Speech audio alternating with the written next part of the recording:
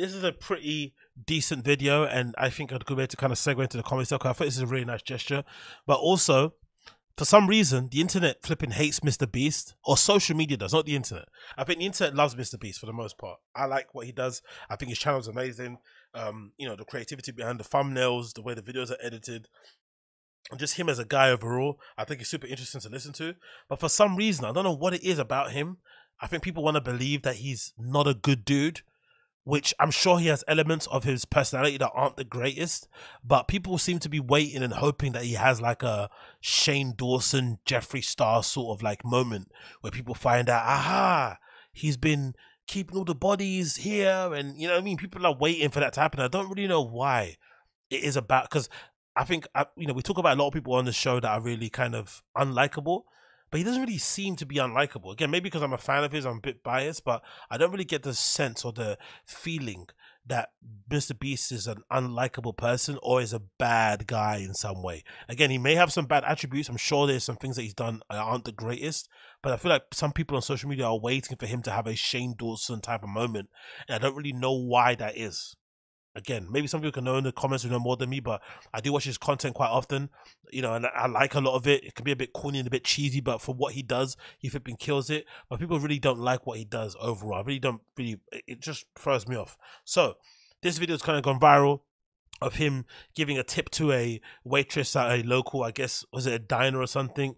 And instead of giving a tip to be monetarily, he decides to give this person a tip in terms of handing them keys to a brand new car, which is obviously really cool. But we're definitely going to see some people find a reason not to like this. I don't really know why, but let's just play it anyway regardless.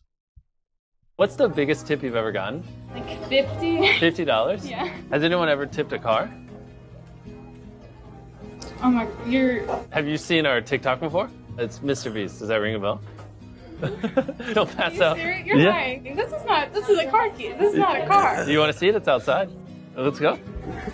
Right over here, you'll see your brand new car. Are you serious? Yes. Oh wow, I wasn't expecting you to cry. I mean, this isn't real. No, it is real. Just hit the unlock button, see if it makes noise.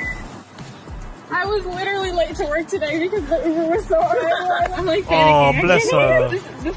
I'm like in such shock right now. I don't even know how to drive. Enjoy the car. Thank you so much. What's the biggest tip you've ever? But that's the thing. People saying taxes. That's the thing, though. That's why it makes it good, because this is clearly some sort of collaboration with whoever stickers on the side of it. Festive. What's that? Feastables. I don't know if that's a food thing or like as in a festival thing. I'm not really sure. It's definitely a collaboration. But the fact that it's like a, what is it? A Toyota Prius or some sort of car in that sort of some sort of that category, right? It's not like a Mercedes or something crazy. You're assuming she's going to be able to afford whatever taxes need to be paid on it, or what he'd maybe do is that he'd maybe kind of pay up to a certain extent, maybe cover it for a year, and all you got to do is basically cover the petrol. And it may be a hybrid car also, that might help. But in general, it's better than giving her like a Lamborghini, because then she'd have to go sell it, all that sort of stuff. It's just some nonsense. But it's definitely a practical thing to give somebody, especially somebody who works in a diner, maybe who kind of maybe has to get up really early in the morning to drive themselves to work. Cars are cheap. Cars are not, you know, the cheapest thing to buy, especially ones that run well, blah blah blah blah blah, Japanese made car. So I think it's a really good gift to give somebody. Like I think it's better than literally giving someone from the hood a G-Wagon. This is much more practical, much more helpful, and even just to sell it, you're still going to get a decent amount of money for it. So I think it's a good gesture regardless. I just don't know why people will find a reason not to like this. I just can't understand it. Do you know what I mean? Like, why would you not like somebody going out of their way to be charitable, even if it is to be viral on social media? Like, what is the problem? Because I think for me, I look at someone like an Elon Musk, for example, to be a good example of it, right? I think Elon Musk has become too much of a cunt on social media for people to look at what he does for humanity in a charitable way. From, you know, making us a multi-planetary species to, you know, getting us away from the dependencies of fossil fuel and whatnot. And obviously what he's going to do now with Twitter and making that a bit more of an enjoyable experience, I think, because it's a little bit more free and reckless on Twitter. It's not as crazy as it was before, where people getting deleted and counts getting suspended all the time if you're not saying the right sort of thing. He's obviously doing some great things for humanity, but because he's become such a cunt on social media as a person, people find it hard to like him, right? People find it really, really hard to like him.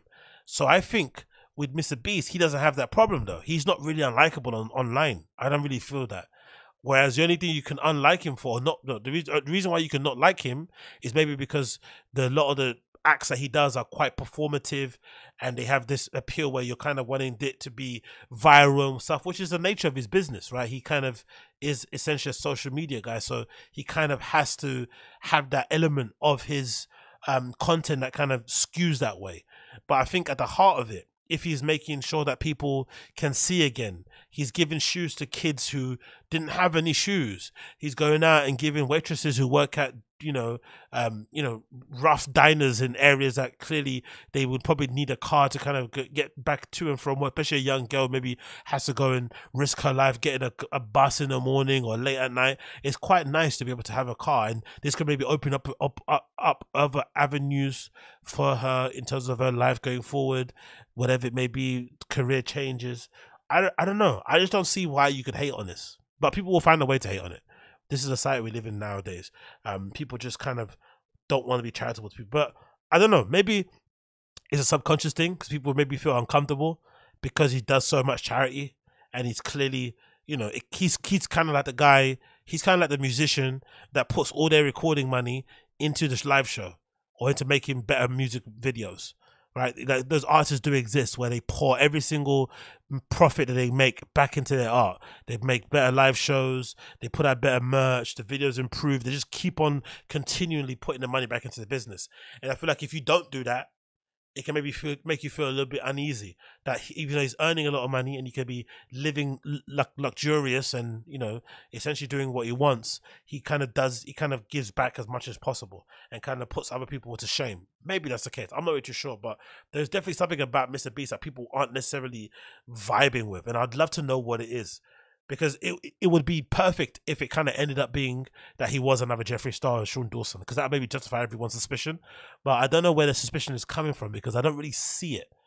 Because if you're saying it's because he films everything, he's a YouTuber first. Of course he's going to film everything. But I feel like most of these acts are always done to kind of benefit people first, and then of course if it aids it to be viral and they can make the money back on a video and stuff, why not do it? You know what I mean? Especially if more people are going to be helped and touched along the way. So I don't really have an issue with it personally, in my opinion. But I think some people just don't like the guy overall and will find any excuse not to like him. And like I said, let's see how it plays out. Maybe people's suspicion is going to be proved right, and they're going to be like, you know what? See, we told you he was not good. We told you.